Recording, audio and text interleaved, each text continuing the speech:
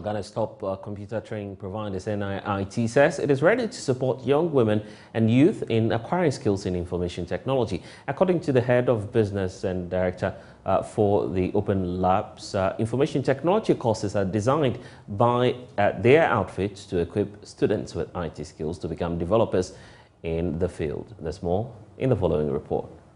Following the launch of the Youth Employment Initiative, Open Labs Ghana will train selected students in IT development. These students will be aided in getting jobs after their study. According to the head of business and director for Open Labs, Sujit Jayaprakash, there is the need to equip young people with information technology skills to make them more employable to support the economy. The objective of this program is to address two things. One is addressing the increasing unemployability in Ghana, and the second one is to address the gender gap which is happening in the field of technology.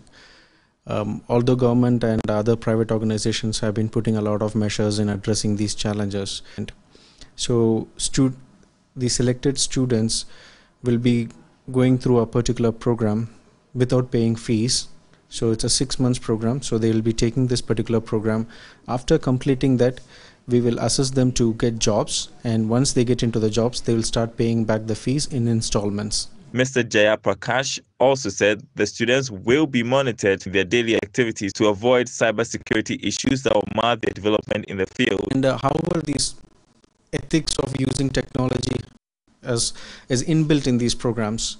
So we always make sure that any graduates who come out of Open Labs has these ethics in their mind, not to